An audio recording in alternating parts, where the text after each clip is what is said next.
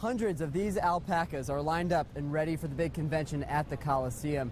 You can come and meet them yourself. The free event, running through Sunday, celebrates the animal with shows and auctions.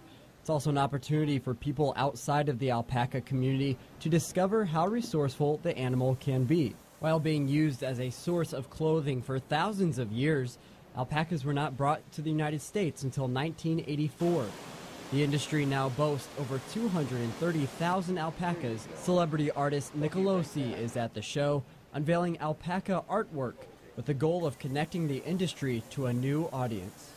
And it's exciting to now parlay this talent of celebrities and politicos and sports figures into the alpaca industry and watch that come alive. Alpaca shows and auctions will continue through the weekend. We'll give you another look with live reports this weekend on First News. Reporting from the Coliseum, Chris Darby, News Channel 15.